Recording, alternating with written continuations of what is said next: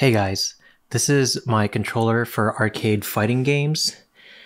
This is the Qanba Obsidian HBX, custom made by a company in Los Angeles called Arcade Shock.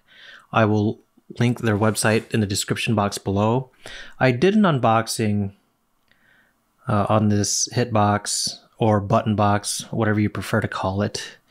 I know some people don't like the term hitbox because, well, not the term hitbox, but they don't like calling this the hitbox because there's another company called Hitbox that this particular button style or button configuration came from.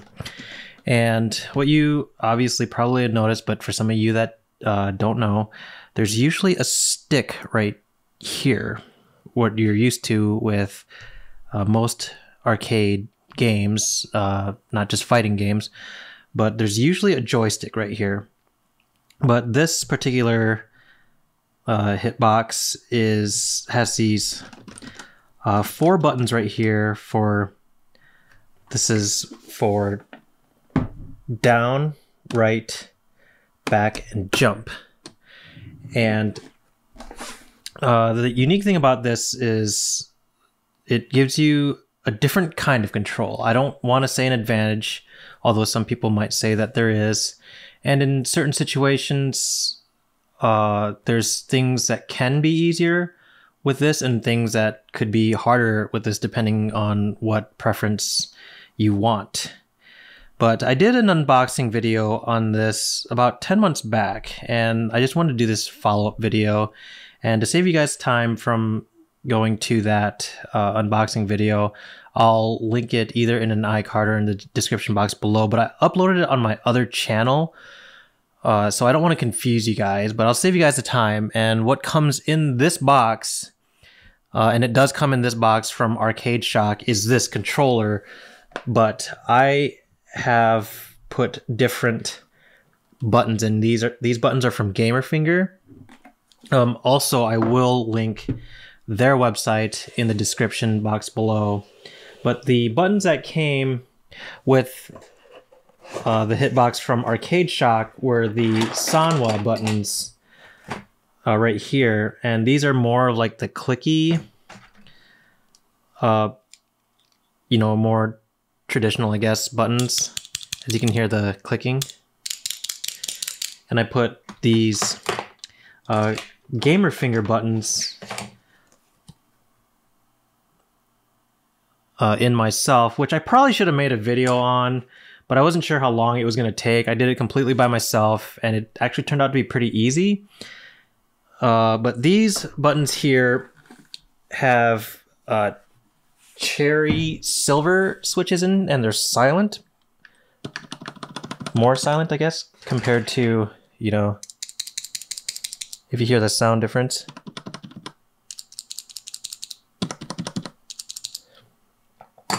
So I put these in, and they're supposed to be like 33% faster, in which, to me, since I'm not very good, I did notice that it did help with my combos.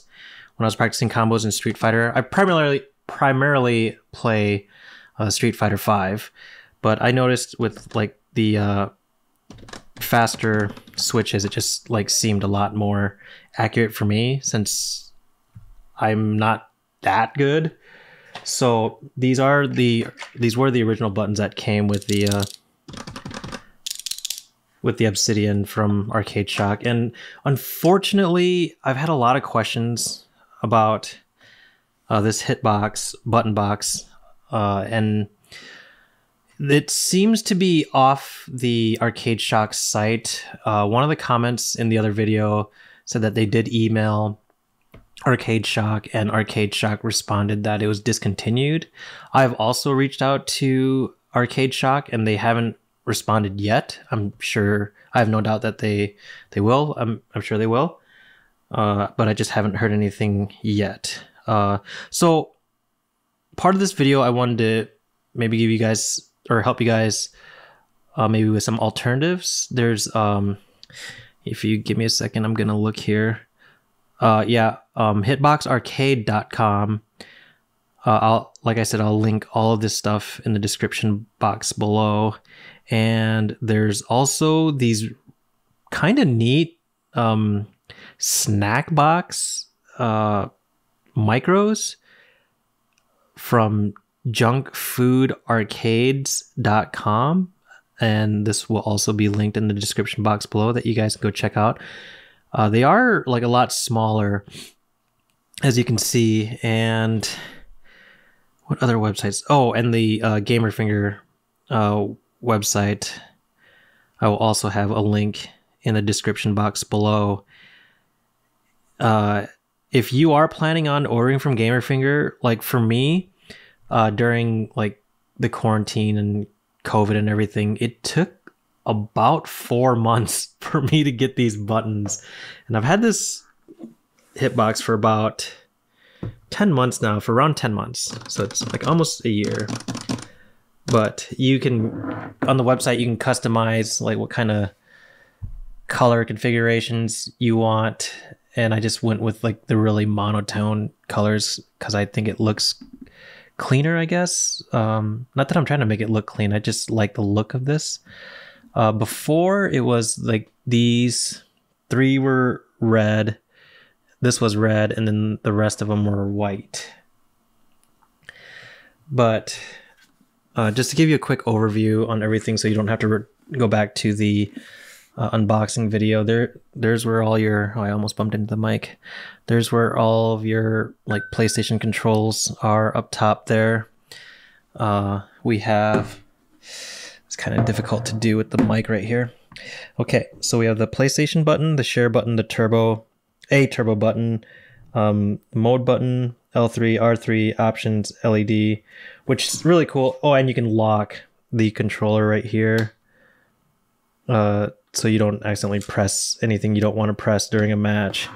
And the touchpad thing for PS4 is right there. And these do work, and it's been confirmed these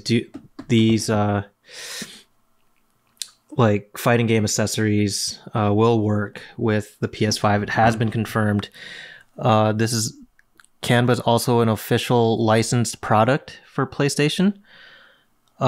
There's some other company. I don't think Mad Catz makes any more sticks as of right now. Last I heard though, Logitech did buy them out, so that'd be pretty cool to see what Logitech could do with that company. But anyways, okay, so let me get these buttons out of the way. So a more traditional stick and a popular stick is the Victrix. Is the Victrix Pro FS, which is what I started on. Well, I started on a Razer actually, but the Victrix Pro FS is like another pretty popular choice for players, and here they are side by side. If you're curious about how they look side by side. Now, if Victrix makes a button box or a hitbox, that would be pretty cool, because the quality of these Victrixes is just phenomenal. And I'll do a video on this box later too. So it's got like a lot of handles for like transportation convenience, and the inside of it here, which would have made it easier for me to change the buttons on this if the Qanba had a system like this. But yeah, here's like the traditional, arcade stick. I should have made a video on this. I didn't know it was going to be as easy as it was. But basically, it's just like these 6 screws underneath here. And yeah, you will have to go through the seal. There's one right here. You'll have to go through that to open this completely. And all you do is just, tear it apart and reverse what you did and put the new buttons in. It doesn't require a ton of tools, but you might want some smaller like screwdrivers and stuff, or you could easily just look up a video on how to do this. That's what I did, and I did it one afternoon. It was pretty simple. So that is the follow-up for this hitbox, the Qanba Obsidian by Arcade Shock, but it's no longer on their site right now, so I am giving you guys some alternatives in the description box below. And I think that's it. Hopefully I'm not leaving anything out. So hope you guys found this video informative. Please subscribe to the channel if you're interested in learning more about fight sticks in general. I'll have a couple more videos coming soon about other fight sticks and stuff.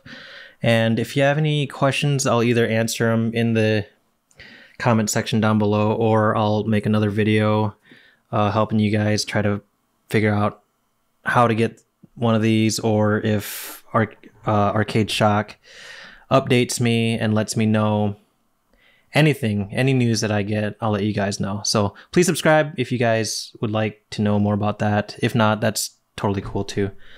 But that's all I have for you guys for now.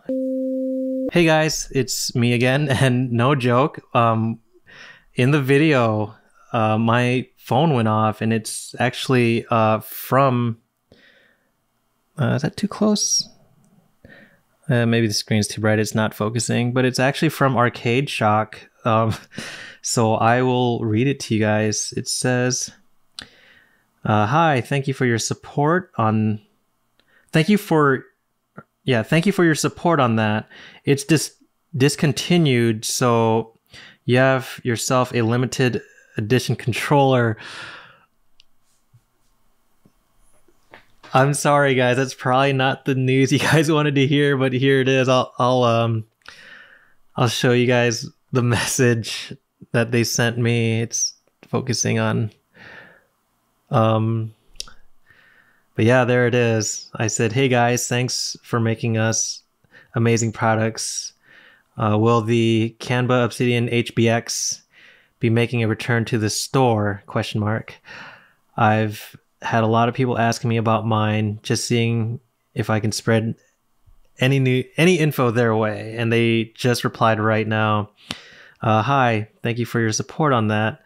It's discontinued, so you have yourself a limited edition controller.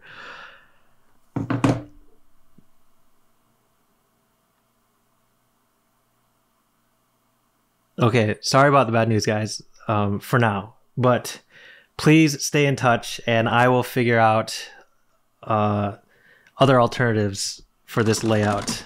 I know you guys probably want the Qanba because Daigo uses it, and I'm not sure who else uses it, but I know Daigo uses it, and you know who doesn't love Daigo.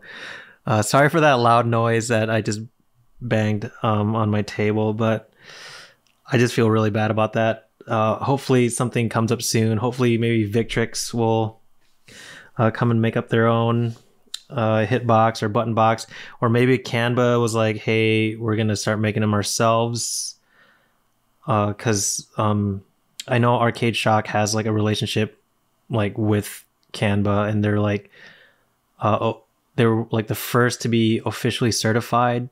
It says it on their website, officially certified to sell and offer custom variants of their Obsidian stick, and then they made the hitbox layout. But yeah, sorry guys, I just got that message.